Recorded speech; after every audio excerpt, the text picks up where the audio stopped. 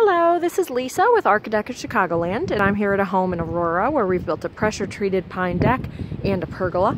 This was a fun project because the homeowner came to us with one idea, and after we talked for a little bit about how they really want to use the space and their functional needs with having multiple doors, trying to keep the yard gated off for their kids and their dogs, but also being able to access the garage easily and to get inside. We came to this different design, which was very different from what they were expecting, but they said they love it and it's really functional and they're really excited for it to get warmer so they can come out here and use it. So you can see we designed this very small platform deck from their laundry room door here that comes straight to the garage, so when they're bringing in groceries and things they don't have to go through a gate, which obviously would be pretty inconvenient.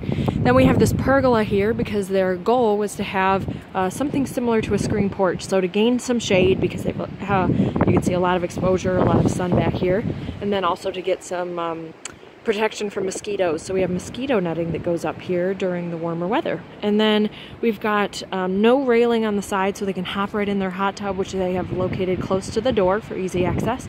And then they have a fun wrap stair on the corner here going down to a small patio. Perfect amount of space for the grill and then anything that they need for the hot tub.